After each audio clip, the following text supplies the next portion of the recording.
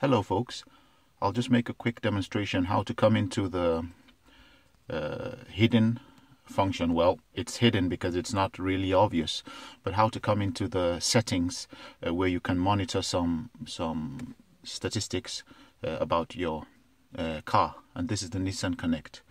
You start with putting your finger on the setup button, and then you take the enter button, you turn to the left, you turn to the right, and you turn to the left again. As you see, it's just come into a service menu, and you can get quite a number of details from it. As you can see here, I'll go into the system state. I'll go into the running system status.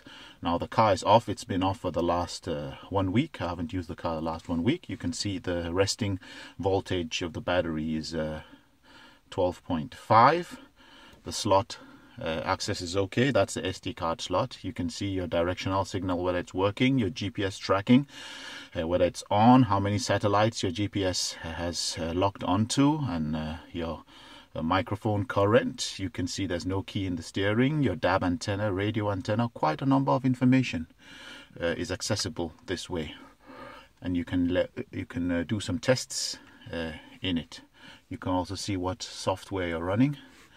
And that's that. Well, that's just a quick demonstration about the service menu that is kind of hidden in the Nissan Connect. Bye.